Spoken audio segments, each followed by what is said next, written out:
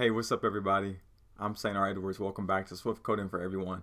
We're on to the next lesson. We're going to work on retrieving our actions with the multiple stack view scenario here in this lesson. All right, so I have the markup already available for us on the screen. So this is what we're going to do in this lesson. So first, we're going to create an IB action for the submit answer button from the multiple stack view called multiple answer button pressed. Then we're going to go on to create the 4 outlets for each of the UI switches under the multiple stack view, and we're also going to create an if statement under that IB action that will allow all of the multiple answers to be added to the current answers constant. All right, so we're going to go ahead and get straight to that. So let's do this. So same thing. So with the questions VC highlighted, we're going to hold Option and click on main.storyboard so the assistant editor will pop up. I'm going to get into the multiple answer stack view, and I am going to click and drag, control click and drag from our submit answer button here down to this area right underneath the one, and make sure the connection type is action up there for you, and we're going to call it multiple answer button press. All right, and then for this one, for the type, we can keep it at any, but as far as the sender goes, we can just go to none because we don't need to reference that. All right, so we're gonna keep that like that, and then we're also going to create 4 outlets for each of the UI switches. So to keep ourselves organized, we're going to go back up here to the top for our outlets. This is the typical way that you would want to create your IB outlets and actions. You want to keep your outlets up top and then all of your actions down at the bottom of your code. That's typically how you want to do it.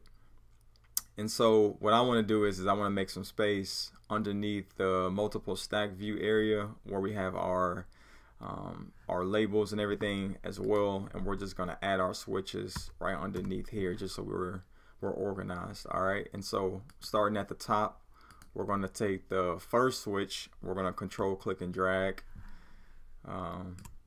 there in that area, release, and then we're just going to call this we'll just say multi switch 1, and it's a type UI switch, and we can keep it like that. Make sure the connection is an outlet.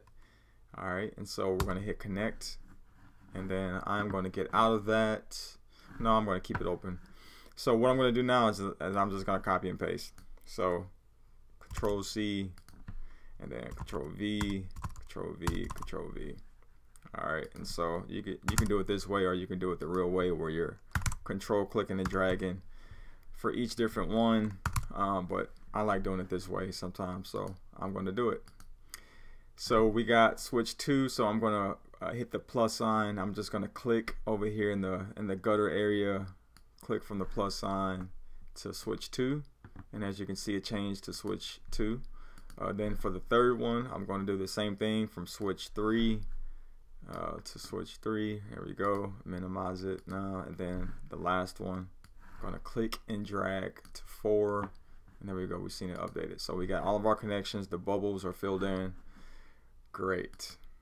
All right, so we got that done, and now we need to update this. So we need to create an if statement under this action to represent the different choices, because in the multiple answer button, or the multiple answer stack view on that screen, all of the buttons can be selected. You can have 1, 2, 3, or none at all. All right, and so that's going to be a little different. It's not going to be a switch statement. We're going to have an if statement.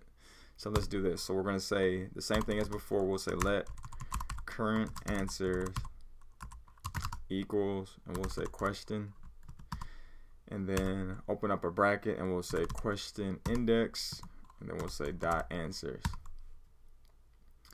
All right, and then we're going to do our if statement. So we'll say if, and we'll say multi switch 1 dot is on. All right, this is what we want to do. So we'll say chosen answers dot append new element. It'll be current answers. Open up a bracket, and then it'll be 0 for this one, All right. And then we'll just do this a few more times. And again, I'm just going to copy and paste. All right, so Command C for me. And then I'm going to paste that. That's 3 and that's 4. And I'm just going to change it. All right, so we got multi-switch 1, changing that to 2. Current answers. Now that's 1. This is 3. This is 2. 4. And then this is 3. All right, and so now we have all of our cases there, or our different if statements there. And so now we need to call next question. All right, and I believe that is it for this one, guys. All right, so stay tuned for the last video. Well, not the last in the whole series, of course. We still have a couple more to go, but we're going to work on our ranged slider or range stack view scenario in the next video. All right, so stay tuned. St. R. Edwards, Swift Coding for everyone. Thank you guys for watching. Happy coding to you guys, and y'all take care.